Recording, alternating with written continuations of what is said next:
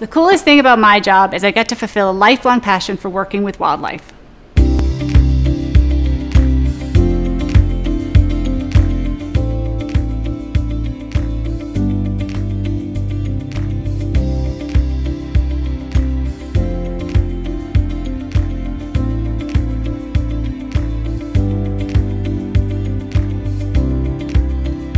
I'm a manager of caribou conservation and protection, so I work with a team of biologists, and our job is to implement an action plan that is designed to protect and recover this important species. Recognizing that we really need a collaborative approach for a species that covers this broad of a distribution in Canada and ensure the survival of the species for the long term.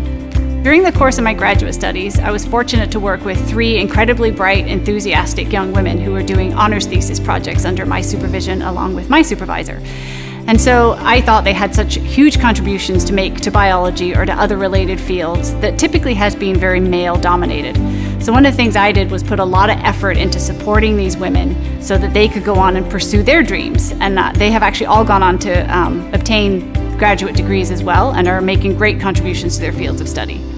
My favorite experience throughout my career was definitely doing field work. So I was getting to spend all day, every day for 6 summers out in the field monitoring and studying birds. And so I was actually collecting blood samples from small birds and taking that back into lab to look at their genetics, which might sound boring, but it's actually very cool. So I was actually looking at 2 species that are interbreeding and trying to figure out why that was causing one of the species to have really severe population declines.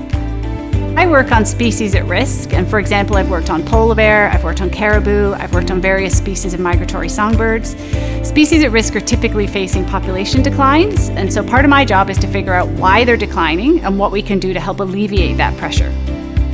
Quite simply, I just love nature. I love being outside, I love watching wildlife. And there's so much interesting stuff that happens with wildlife when you actually just stop to look. So whether that's a bird building a nest without even using hands, or it's watching a mama bear and cubs eat apples in a local tree, or actually what I'm having every night at my house right now is flying squirrels coming down and eating from the bird feeders.